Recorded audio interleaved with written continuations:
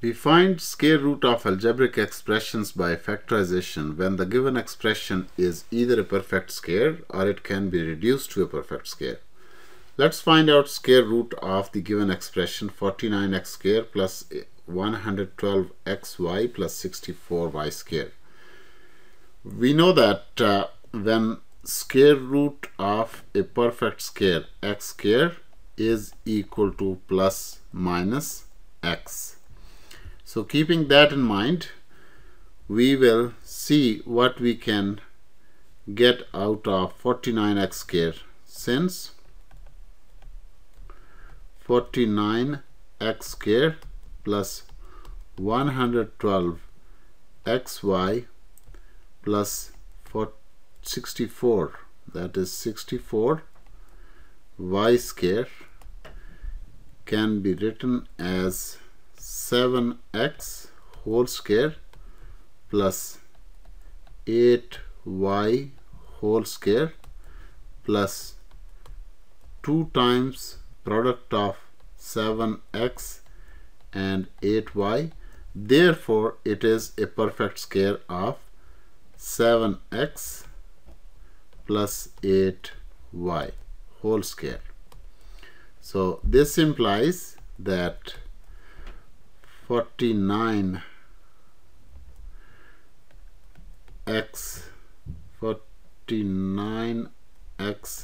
squared plus 112xy plus 64y squared, which is in fact equal to 7x plus 8y whole square is equal to plus minus 7x plus 8y. If we talk about the principal square root, that is always positive, otherwise this is the required square root. Let's take a look at another question in which the expression given is not directly a perfect square, but it can be reduced in that form. So let's take an example here. Find square root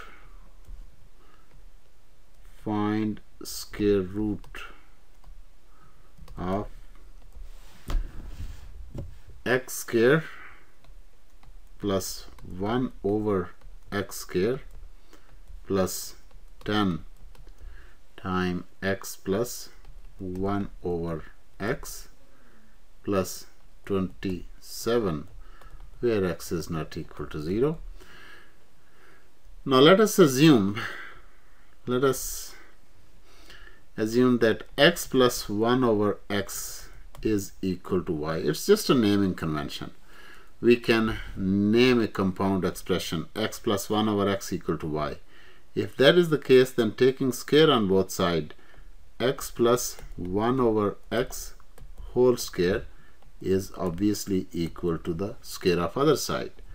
And when we expand this with the square formula, this will give us x squared plus 1 over x squared plus 2 times x into 1 over x, which is equal to y squared. X will cancel out with x, and this will give us x squared plus 1 over x squared equal to y squared minus 2. This 2 is transferred on the other side.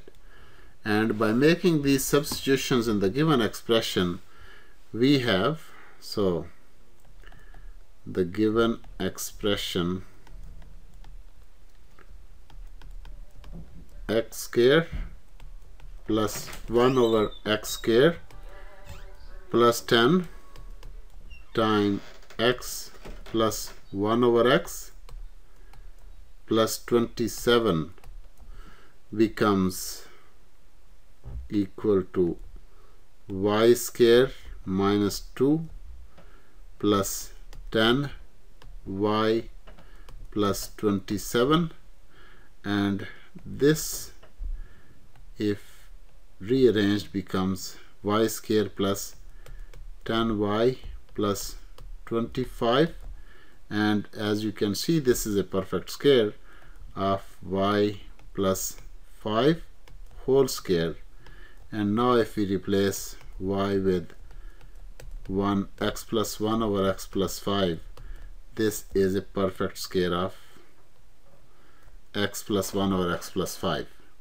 Now if we take square root of the given expression, which is x square plus 1 over x square plus 10 x plus 1 over x plus 27 is equal to plus minus x plus 1 over x plus 5. Similarly, we have like this is the perfect square root, and now if we want to find out square root for another kind of expression, find square root of a times a minus 1 times a minus 2 times a minus 3 plus 1. In order to find square root, we are going to regroup them, and in this regrouping always remember that this now first and the last factor will be grouped together, and second and third will be grouped together. The reason is the constant terms minus 1 and minus 2 sum to 3, and here a minus 0, 0 and minus 3 sum to minus 3 as well. So as long as those constant terms are equal, this grouping will work, as you will see in the next step, that if we group it a with a minus 3 and a minus 1 with a minus 2 plus 1, and then expand a times a minus 3 separately and a minus 1 times a minus 2 separately, this gives us a square minus 3a. Let's make it as a one factor, and here if we multiply this, a square minus 2a minus a plus 2 plus 1. Let's put equal sign here, and we can see that this is a square minus 3a times a square minus 3a plus 2 plus 1. And now you can see that this was my intention, to create a square minus 3a here and a square minus 3a here, so that whenever we suppose a square minus 3a equal to x, we can replace this a square minus 3a in both of the factors. So this becomes now x times x plus 2 plus 1. And let's expand this by performing the multiplication. This will become x square plus 2x plus 1, which obviously is a perfect square now, x plus 1 whole square.